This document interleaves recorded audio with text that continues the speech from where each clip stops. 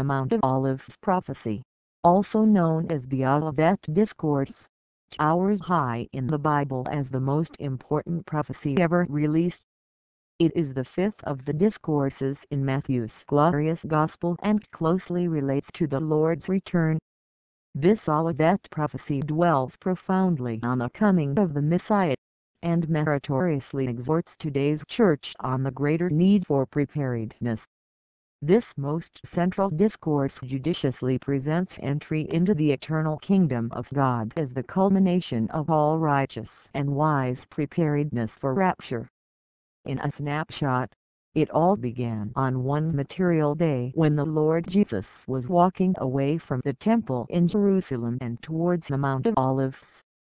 It was common routine for the Lord to always withdraw from the multitude to the Mount of Olives, after ministering to the people. And hence it was during one such occasion that his disciples came up to him, to draw his attention to the beautification and the architectural elegance of the temple of the Lord. However, to their dismay, the Lord responded by saying that a time would come when all the temple buildings would be brought down and not one stone would be left unturned. Out of that came forth the most important prophecy in the entire universe. Introduction. The God of Covenant. The covenant between God and man has always been documented in a sacred document called a scroll. However, before examining the nature of God's scroll, it is absolutely imperative to explore this most faithful nature of Jehovah as being the God of covenant. Whenever the Lord God Almighty sends an envoy, he has on each occasion revealed himself in the message of that envoy. In all cases of the messengers sent, Jehovah God has always revealed his own nature through such messengers and the messages they carry. Key among the revelations of God has been his holy nature, coupled with the faithfulness with which he respects his covenant with man. On many occasions God Almighty has proclaimed himself as the God of covenant, and hence revealed his love and favor to mankind. Right at the onset of creation, when the Lord was instituting the covenant of circumcision with Abraham, he vowed to establish his covenant as an everlasting covenant between himself and man, and the descendants of man for generations to come. In that declaration of covenant relationship, Jehovah vowed to be their God and the God of their descendants after them. Genesis 17 verse 7. This clearly illustrates that God's commitment to his covenant is always forever. To demonstrate his unrelenting commitment to this vow, the heart of God's covenant promise has been repeated over and over in several instances. This is Jehovah's pledge to be the protector of his people and the one who provides for their well-being, including guaranteeing their future. It is incredible that many times man falters faith, and yet Jehovah graciously reinforces his pledge with a covenant oath. The archetypal statement of covenant relationship that the Lord God has always employed touches on the heart of man. In many such promises, the Lord has oathed that he would give his people the heart to know him, that he is the Lord.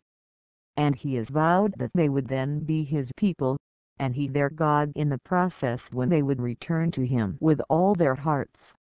The clear indication that a covenant with God involves the heart of man.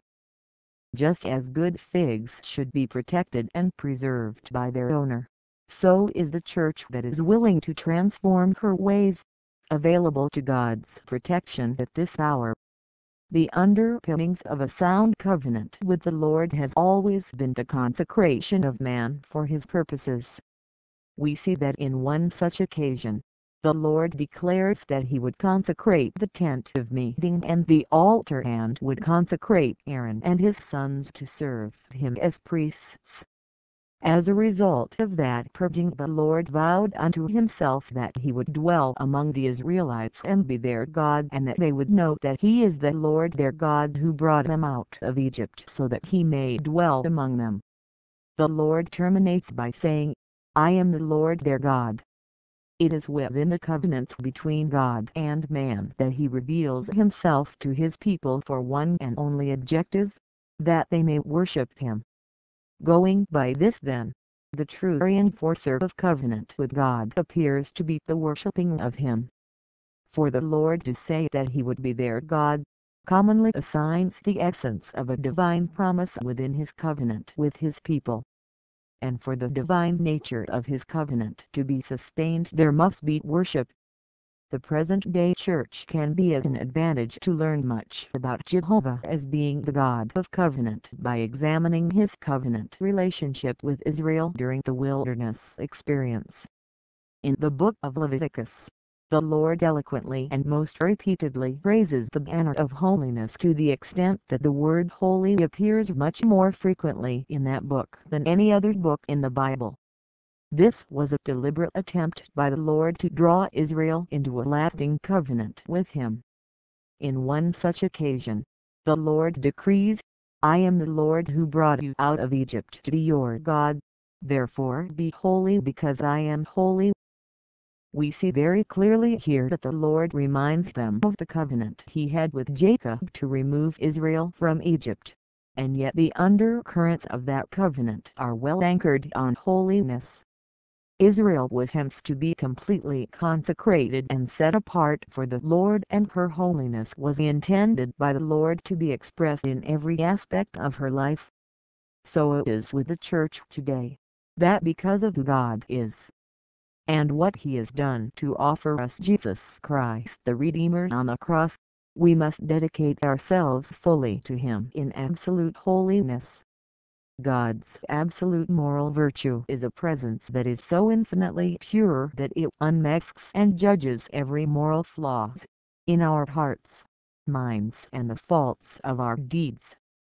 Exodus 6 verse 7, Exodus 29, 45-46, Leviticus 11 verse 45, Leviticus 20 verse 33, Leviticus 25 verse 38, Leviticus 26 verse 12, Leviticus 26 verse 45, Numbers 15 verse 41, Deuteronomy 29 verse 13, Jeremiah 24 verse 7, Ezekiel 24, 30-31, Ezekiel 36 verse 28, Ezekiel 37 verse 27, Hosea 1, 9-10, Hosea 11 verse 20. 2 Corinthians 6 verse 16, Hebrews 8 verse 10, Revelations 21 verse 3. In all these cases, faithfulness and righteousness are at the center stage of the covenant of favor and blessings, implying that God Almighty is longing for a church that displays a greater level of dependability and holiness, as assisted by the Holy Spirit. Biblical Scroll. In that way, every time a prophet was sent, the Lord always prevailed upon him to document the visions of his calling. Documentation therefore has been a very central part of the calling and the office of the envoys that Jehovah entrusts. By extension then, literacy was a must in order to facilitate the Lord's documentation in such an office. Among the documents that have been employed by the Lord, the scroll has featured most prominently. In order to well perceive the value of the scroll, it is very crucial to outline the content of the message therein.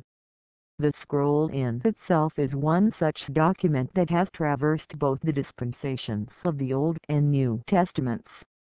Unveiling the scroll of God in heaven, and its hidden secrets decreed therein by his authority, requires an exploration of the nature of writings that scrolls have routinely carried.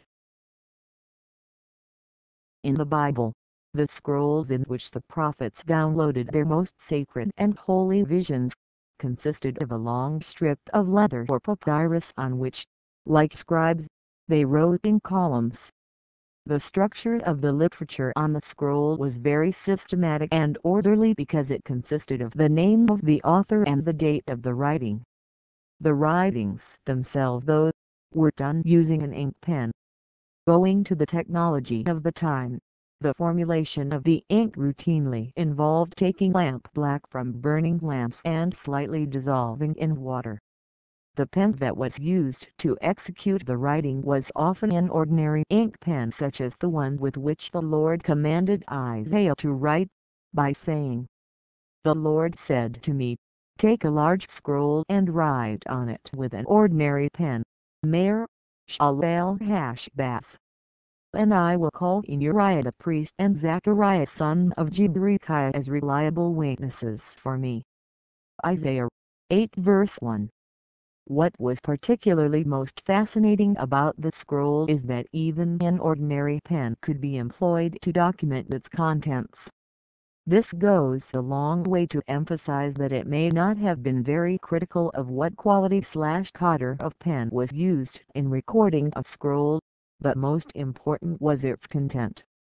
Furthermore, the Hebrew word for scroll is found to relate very closely to the word unsealed copy, implying that the content of a scroll was always intended for a future read. It was meant to be available in the future, for which purpose the recording were done.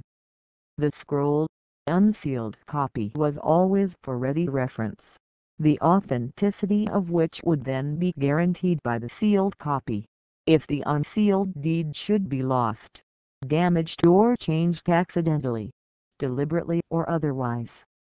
The scroll consisted of 2 spindles on which the papyrus or leather was rolled. After being rolled up, a scroll was often sealed to protect its contents. Different scrolls had different sizes, including those like that of the prophet Isaiah, which measured up to 30 feet. Inside the scrolls were written the ordinances of the Lord that covered the following broad areas. A. Covenant of God. B. Judgment of God. C. Blessings of God. Nonetheless, there was always a high risk of losing the content of the scrolls through the awful process of deterioration. Many times the ink used to write the scroll got blotted out when touched by rain or got in contact with water. That created a critical need to always maintain an untouched sealed copy of the scroll for cross-referencing. The reading of the scroll, though, always involved a clumsy process of holding one spindle with one hand while rolling it open with the other hand, on the second spindle. That ensured that the content of the scroll was read in the chronological order of God's revelation. Given its gravity, it became absolutely imperative for the teachers of the law to ensure that the entire community remembered the contents of a written scroll, especially as it related to them and their destiny. The scroll then served as a form of memorabilia, though this time around it contained what the Lord had decreed for the people. For example, Exodus 17 verse 14. Then the Lord said to Moses, "Write this on a scroll as something to be remembered and make sure that Joshua hears it, because I will completely blot out the memory of Amalek from under heaven." The reading of a scroll was a very serious undertaking of such magnitude and gravity, that it called for the attention of the priest and the king together with his palace officials. And when a scroll was read, fear gripped the people because the words were of God Almighty Himself. Many times people that heard the scroll being read, toward their robes in an act of repentance and fear. Jeremiah 36 verse 4. So Jeremiah called Baruch son of Neriah, and while Jeremiah dictated all the words the Lord had spoken to him, Baruch wrote them on the scroll. Jeremiah 36, 11-17. When Micaiah son of Jemariah, the son of Shaphan, heard all the words of the Lord from the scroll, he went down to the secretary's room in the royal palace, where all the officials were sitting: Elishama the secretary, Delaiah son of Shemaiah, Elnathan son of Asibir, Jemariah son of Shaphan, Zedekiah son of Hananiah, and all the other officials. After Micaiah told them everything he had heard Baruch read to the people from the scroll, all the officials sent Jehudi son of Nethaniah, the son of Shelemiah, son of Cushi, to say to Baruch, "Bring the scroll from which you have read to the people and come." So Baruch son of Neriah went to them with the scroll in his hand.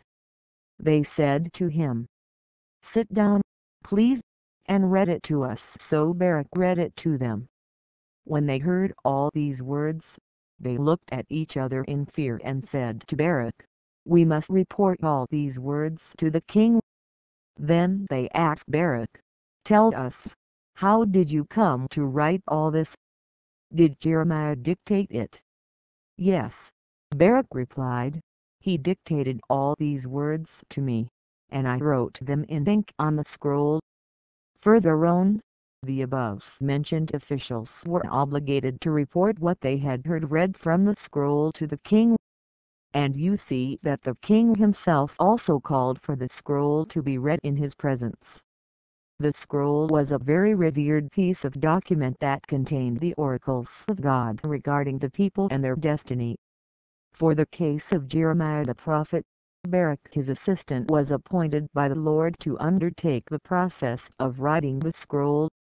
Jeremiah hence dictated as Baruch wrote the scroll using a pen and ink. Those writings indeed changed the destiny of Israel forever. When the Lord spoke the words in Jeremiah 31 verse 33, it essentially marked the historic moment in which he foretold of the advent of the Messiah, and the depletion of the utility of the physical scrolls which were made of papyrus and leather. Jeremiah 31 verse 33 says, "This is the covenant I will make with the house of Israel, after that time, declares the Lord. I will put my law in their mind and write it on their hearts.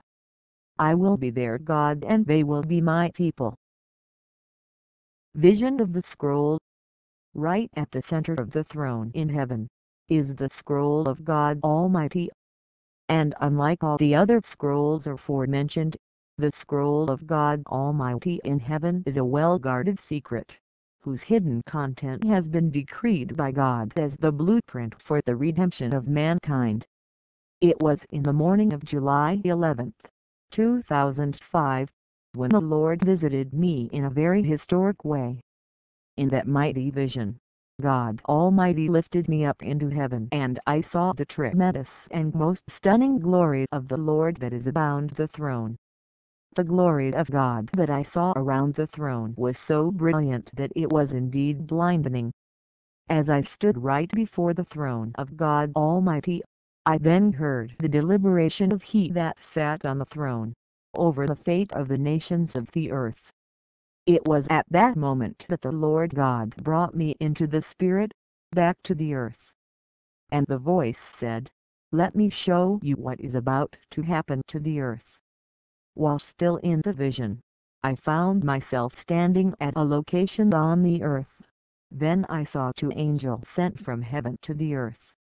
Before their departure from heaven, the angel that was on the right-hand side as I looked up into heaven, was given the scroll, and then I realized that he that stood on his left-hand side, with immense glory all over him, was actually the Lord. The angel on my left-hand side as I faced heaven showed me the scroll of God in heaven and the seal on the scroll that had been broken by the Lord. The scroll I saw was partially opened. After that, then I found myself standing right before the angel that had shown me the scroll whose seal was broken, and the Lord. As the angel began to describe to me the events that would soon befall the nations of the earth, the Lord stood by, on my right-hand side. In this vision, I then saw the angel of the Lord flying from heaven towards the earth. It was my very first time to have ever witnessed the angel of the Lord flying right from heaven towards the earth. It is indeed a very stunning moment to behold. I saw the angel crisscross the earth, and a tremendous historic destruction befell and struck the earth with such awe. And then the Spirit of the Lord lifted me up and took me across the entire earth, and I saw lots of debris that was left behind from the destruction that had hit the earth. It ranged from massive historic earthquakes, tsunamis, floods, fires, droughts, wars, accidents, name it. Then the voice of the Lord spoke from heaven, saying, "Tell this people to prepare for the coming of the Lord." At that time, I woke up and was in very great shock and fear of what was about to befall the earth. It took some time for me to recover and begin to understand what had just happened in that historic vision. From that day on, I looked at the earth very differently, very well knowing what was just about to befall them. I then began to proclaim the coming of a huge destruction and the imminent return of the Messiah. Ever since then, the Lord has then spoken with me about Hurricane Katrina, which came to pass in a record 1 month and 9 days, the Haiti earthquake, Chile earthquake, Pakistani earthquake, Iranian earthquake, Russian earthquake, Greek earthquake, the Great North earthquake from Central America, Mexico into California, New Zealand earthquake, the Samoan earthquake and tsunami, Indonesian earthquakes and tsunamis, volcanic eruptions among others. Certainly, the earth has seen its greater share of destruction, death and debris ever since the prophecy of the opening of the scroll was released. The scroll of God in heaven. When the Lord Jesus sat by the hillside of the Mount of Olives, and released that most central Olivet prophecy, he, without a doubt, opened up the deepest secrets of heaven to the church. It also became the most pivotal place at which the church has ever sat in her entire history, because on that day it undeniably tipped the scale in favor of the kingdom of God. Going to the depth of revelation accompanying this Mount of Olives prophecy, there is no doubt that God has certainly loved the church they under. The testimony of that unmerited love to the church arises from the fact that the revelation correlating to this principal prophecy is actually located inside the scroll of God that is sealed in heaven. When John appeared to have committed a fatal error of omission by not recording the Olivet prophecy in his account of the glorious gospel, it later turns out that this was, as a matter of fact, a deliberate act of God Almighty. Jehovah had already made up his mind from time immemorial, that when the fullness of time dawned, Apostle John would be set apart and prepared in order to receive the revelation on the Olivet Discourse. The revelation on the Olivet Discourse offers an exact translation of every single prophecy key that the Lord Jesus elaborated on the Mount of Olives, into the current dispensation. Today, the church can well perceive the importance of the tearing of the curtain that separated the holy and most holy place upon the crucifixion of Jesus. That tearing literally symbolized Christ opening the way directly to God in the most holy place. The mystery surrounding the nature of God registers well with the confinement of John at Patmos Island as the place at which to receive this most noble revelation of God. 2 Corinthians 3 verse 3. You show that you are a letter from Christ, the result of our ministry, written not with ink, but with the Spirit of the living God, not on tablets of stone but on tablets of human hearts. With the words of this scripture, God Almighty decided to move the church from the physical realm into a spiritual realm. Known as the disciple whom Jesus loved most, John was lavished with the privilege of receiving this landmark revelation which he recorded in the book of Revelation chapter 6. The spiritual scroll of God in heaven contains the blueprint that defines the means of entry into heaven for the church. Like baptism, which is the outward sign of the inward work of grace, so is the Olivet prophecy the outward presentation of the deeper writings inside the scroll of God. While Revelation chapter 1 2 and 3 dwell mainly on the subject of repentance, and the preparing of the way for the coming Messiah. Revelation chapter 4 on the other hand unveils the spiritual structure of the throne of God in heaven. Revelation chapter 5 on the other hand gives a serious account on the scroll of God in heaven. The classic case on the authority bestowed upon the Lord Jesus at Calvary is the fact that he alone was found worthy to take the scroll from the Father's right hand and to open its seals. The scroll of God in heaven has 7 seals that essentially denote the prophetic timeline of God on the earth. Just as were the seals of the Old Testament scrolls broken in order to access the covenant of God, so it is in heaven today. However, the breaking of the seals of the scroll of God in heaven is the most critical event whose enormous impact has the power to rapidly mature the earth towards the coming of the Messiah. Of the 7 seals on the scroll of God, only the first 4 are critical for the Church of Christ to enter into the rapture.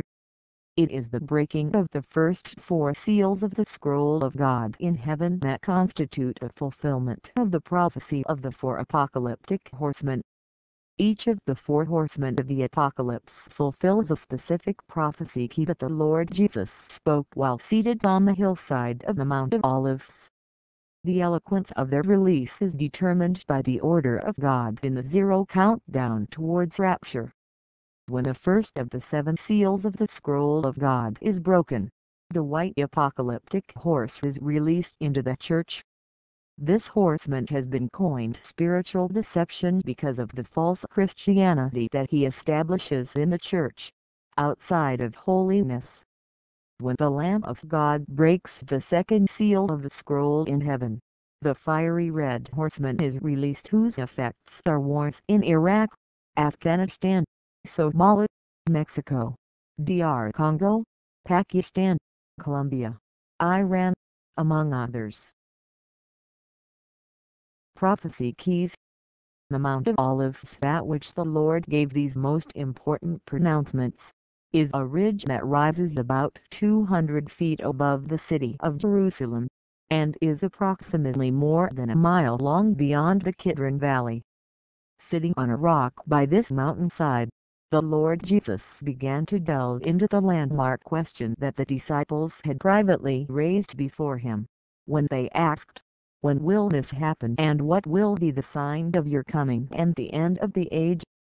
As the Lord deals with this question, the description of his response to them literally gives birth to a milestone Mount of Olives prophecy. This most important discourse in the entire Bible appears to be framed mainly between verses 4 and 14 of the 24th chapter of the glorious Gospel of Matthew. Nevertheless, a quick glance at the Olivet prophecy immediately reveals that it is largely taken up with strong warnings and sharp exhortations for the Church to live responsibly and courageously despite the tumult of that dispensation, right before his return in the rapture.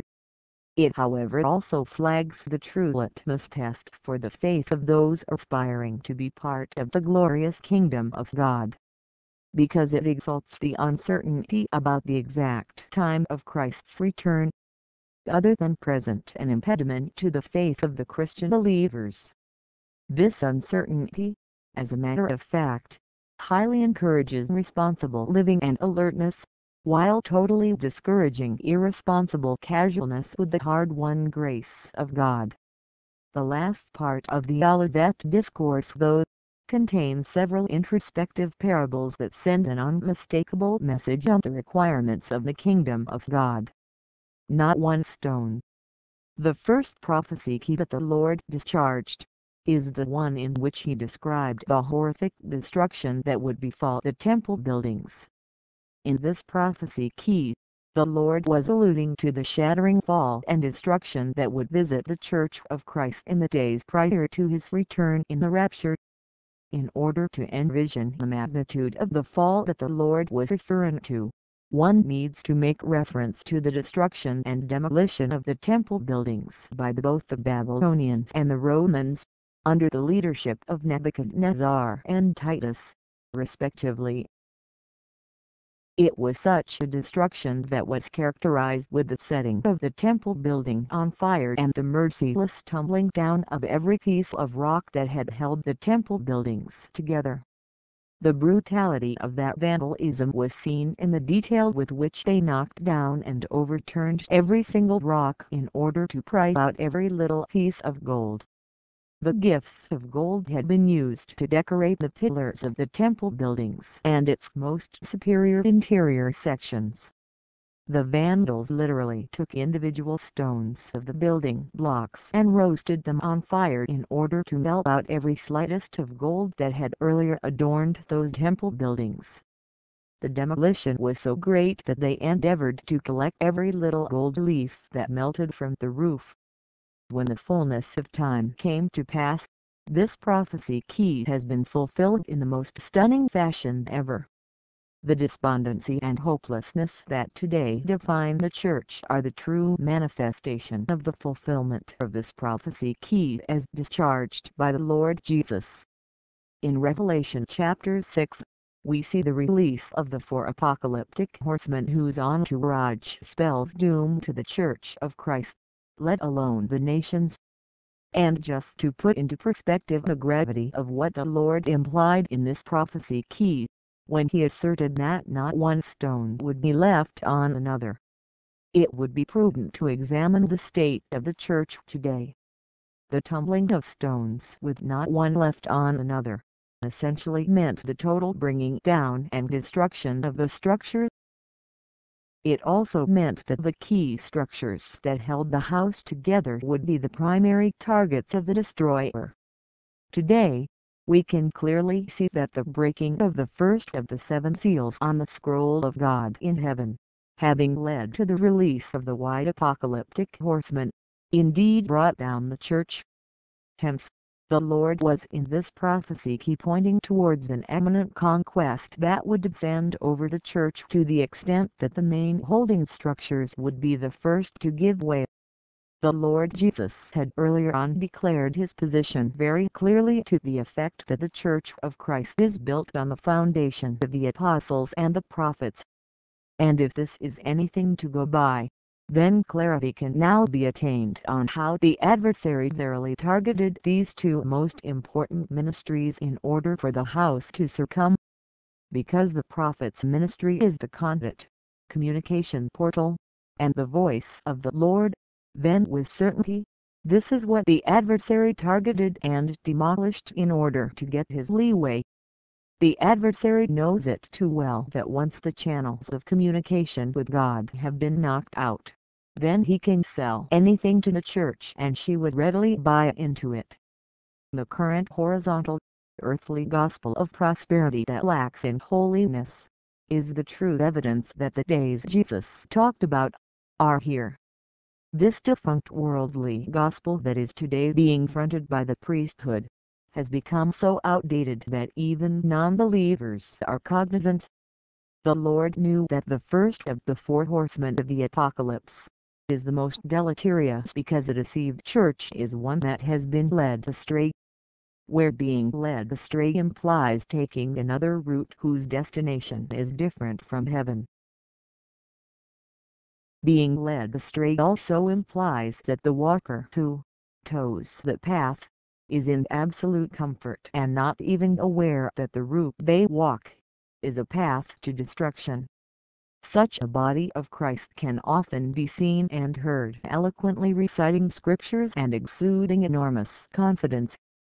In this kind of condition surely, not one stone remains standing on another. The first horseman of the apocalypse, whose name is spiritual deception, is indeed a conqueror who is bent on conquest as he comes to fully bring to pass the noble words of our Lord Jesus on the Mount of Olives. Just as his name spelled out right from the onset of his discharge, this horseman puts a spin into this prophecy key and literally beat the Church hands down. The false prophets that maraud the Church today, coupled with the false apostles, and the great immorality among Christians, Secularism and casual lukewarm church that is today the hallmark of salvation, are just but a few presentations of a body of Christ with not one stone left on another. Watch out. The Lord instructed the church to watch out because Christ's return, the risk of a bitter conflict with the world, and threat of eternal death, would have everlasting consequences upon her life. That admonition was meant to designate the season prior to the imminent return of the Messiah, when the church would have to approach her crossroads. At that junction, the Christian believers would have to repent or perish. It is apparent that such a directive as watch out were meant to imply that in the days prior to the rapture, the church would have to be on guard. Resultant thereto, one of the chief reasons as to why the Olivet Discourse was launched, was the need that the Lord knew would arise to alert the church on the dangers of deception. While the disciples may have thought that the destruction of the physical temple in Jerusalem was the event being referred to here, they would later be very shocked to realize that the Lord was indeed referring to the destruction of the spiritual tabernacle. The heart is a spiritual temple of the Holy Spirit, hence the need to jealously guard her. Significance of this prophecy key is greatly instructed by the fact that the Lord Jesus was denoting that a claim on salvation would arise in these last days, which would be launched by the adversary. Today, we can vividly witness the unfolding of this significant prophecy key, courtesy of the decay that has made its way into the altar of the Lord. The body of Christ has not heeded the call to be watchful and instead has gotten entangled with the very sin that the Lord cautioned her about. The failure to adhere to a presage of this nature is what has today caused the servants of the Lord to lose their calling and anointing. The principal view surrounding this stern caution of watchfulness is based on the secrecy of that day and hour of Christ's return. That is the reason the Lord instructed, therefore keep watch because you do not know the day or the hour. Matthew 24 verse 36. It appears as though the risk of plunder allotted onto the latter anointing of this hour is much higher than that allocated at Pentecost. Ultimately, how much one watches out on the anointing of the Holy Spirit bestowed upon their lives, is what will reveal whether or not one is saved. And the purpose of such a benchmark will be to determine who should be allowed to enter the kingdom of the saved and who will be consigned to eternal punishment. It is the failure to observe a serene watchfulness that has led the majority of the born-again saints astray. Wars and rumors.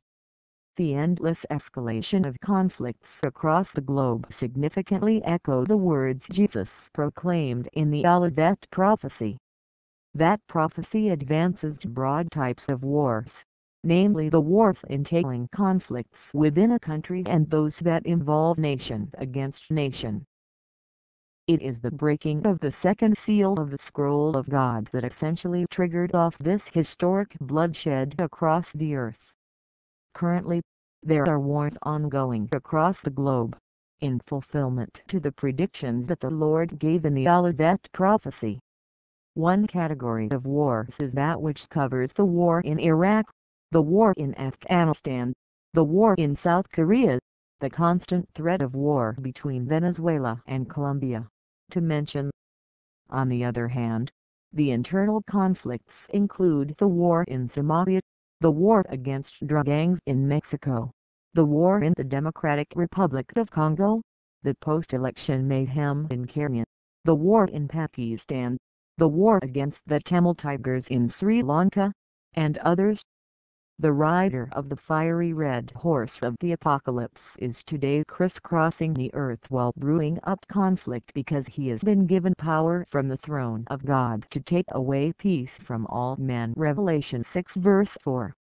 His large sword is today tainted with a lot of blood and fat arising from the butchering of the nations that he is involved in.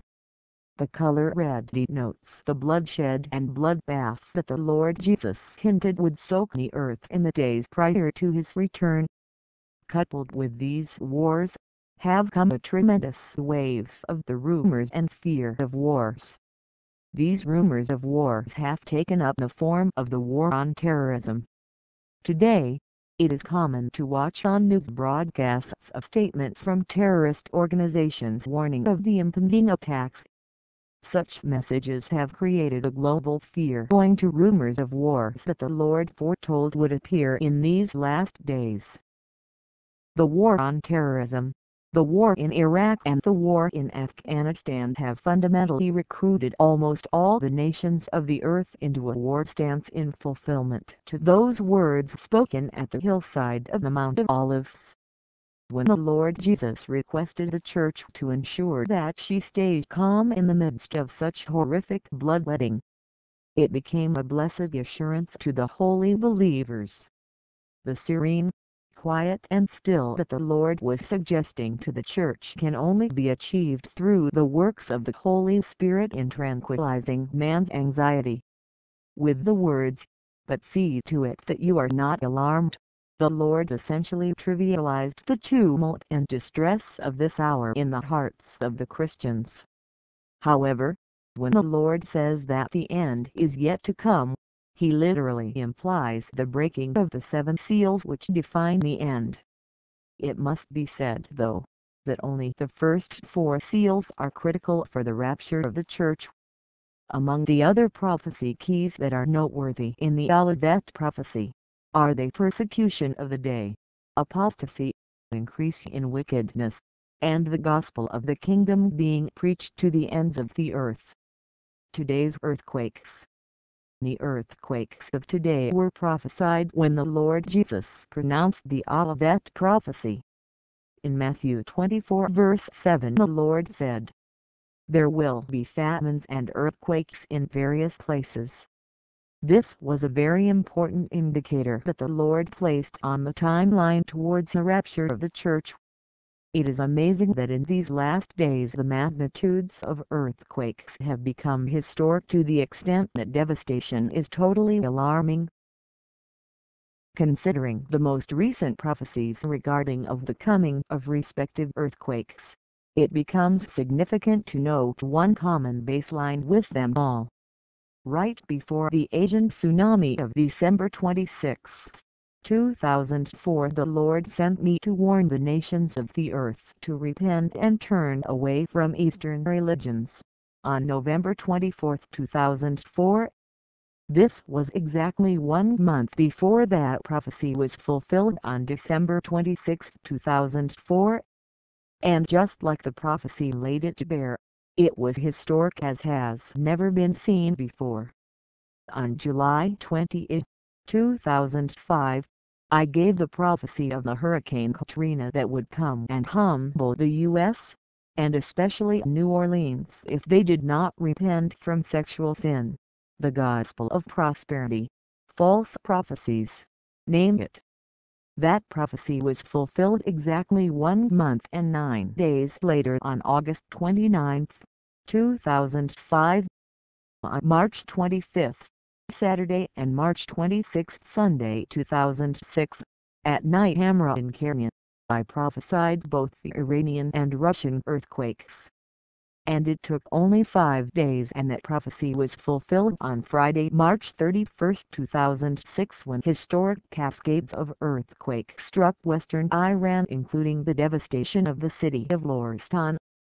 Among other earthquakes that the Lord has sent me to prophesy include the Pakistani earthquake, the Great North earthquake from Mexico to California, Arizona and Nevada, the most recent New Zealand earthquake whose prophecy was given in Brisbane, Australia on August 4, 2010 and also on August 29, 2010, and fulfilled on September 3, 2010. The horrific Haiti earthquake whose prophecy the Lord sent me to pronounce on November 22 to 29, 2009 and came to pass on January 12, 2010. The Chile earthquake whose prophecy I gave on January 19 to 24, 2009 and got fulfilled on February 27, 2010. Malawi earthquake, etc. The basic common denominator of all these earthquakes is that God is demanding for repentance in the church and across the nations of the earth.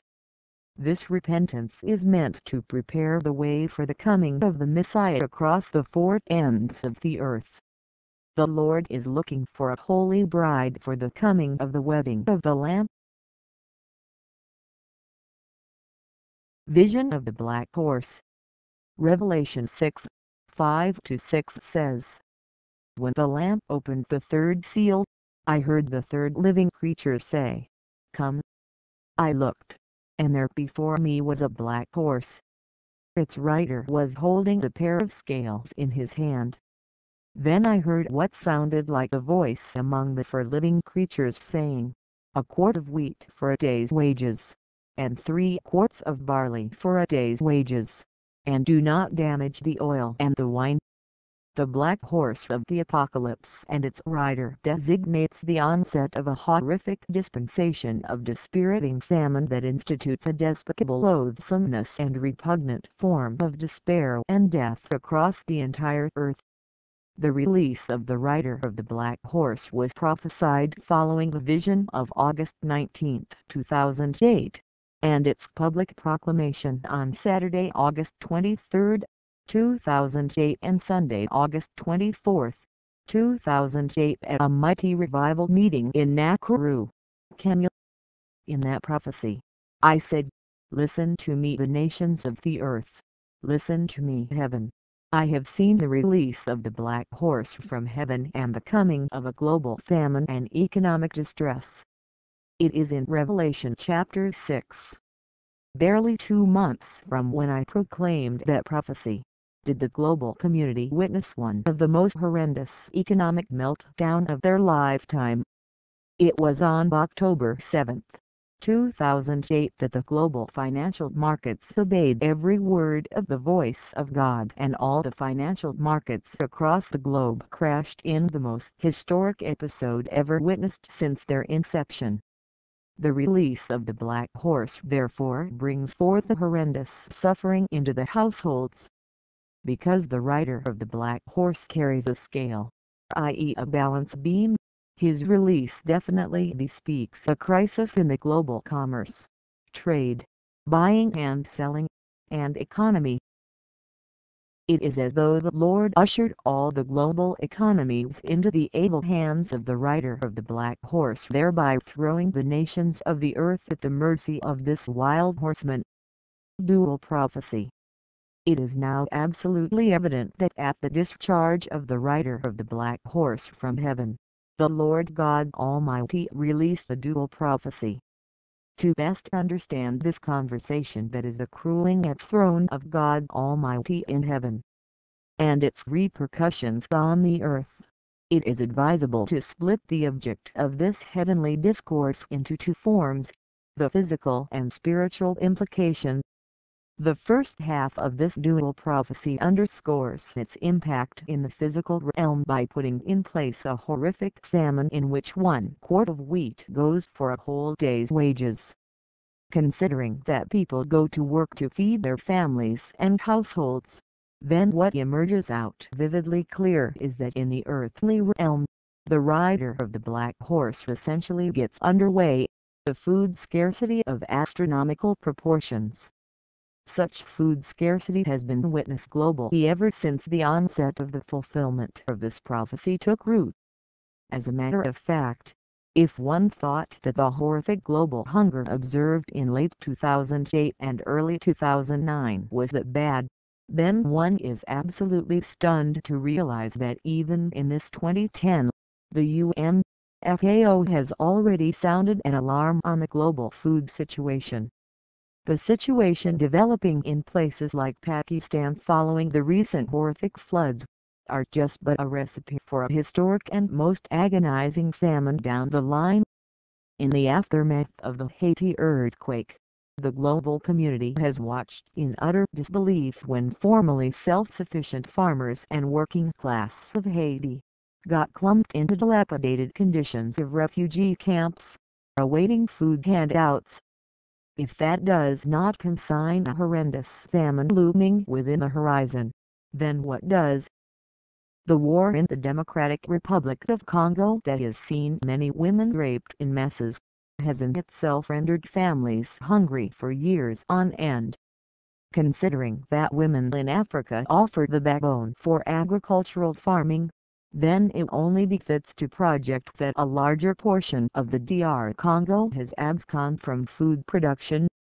The perennial unrelenting war in Somalia has fundamentally humiliated an entire nation into a hungry begging stance that doesn't seem to have an immediate solution coming its way. The agony of hunger and starvation that is currently being witnessed in North Korea remains to be unveiled due to the secrecy of their communist government. The truth, though, is that millions and millions of North Koreans have perished due to hunger and starvation.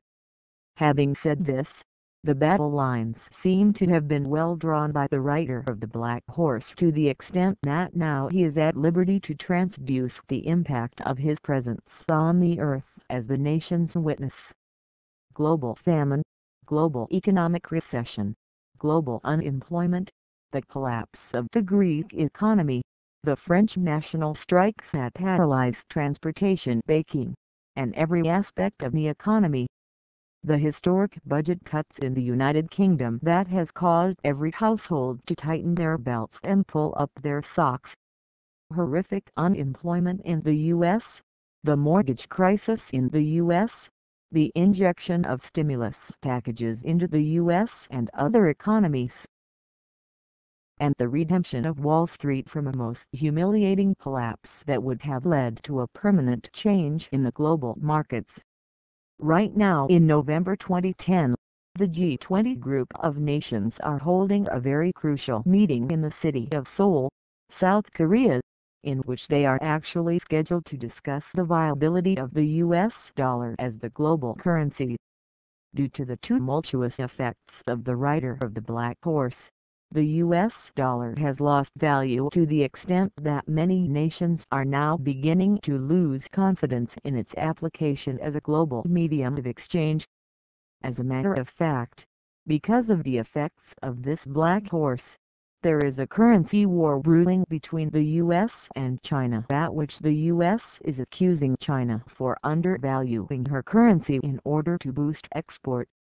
When the Lord Jesus proclaimed at that hillside of the Mount of Olives that there will be famines and earthquakes in various places, it is the phrase various places that served to demarcate the boundaries of extreme food scarcity and surplus. Hence, the other side of the coin of the physical realm of this Olivet prophecy beams global food surplus. When the Lord Jesus said that there would be famines in various places, he fundamentally implied that not the entire face of the earth would experience that despicable band of famine, but numerous localities would be visited by a loathsome famine. That also, by inference, implied that there are zones on the earth that would enjoy the protection of the Lord even in the advent of the rider of the Black Horse. In the physical realm then, when God the Father spoke from his throne in heaven and gave the standing order of decree to the rider of the Black Horse that even as he went about his mission on the earth, he should not touch the oil and the wine. That by implication means that the rider of the Black Horse was given a strict marching order at which he was also sent to safeguard the oil and the wine. Oil and wine biblically symbolizes plenty. Thence, the holy clamor by the Lord for the rider of the Black Horse to not damage the oil and the wine, is a command that set the limits on the destruction that he could unleash. It is today common knowledge that the roots of the olives and vines go much deeper into the soil and tap the underground moistures, hence they would not be damaged by the onset of drought. No wonder, as the Greek economy collapses, and the French economy trembles, the South Korean economy is on the contrary witnessed some of the highest growth in its own history. The Israeli economy has also witnessed some of the highest growth ever since the inception of the State of Israel.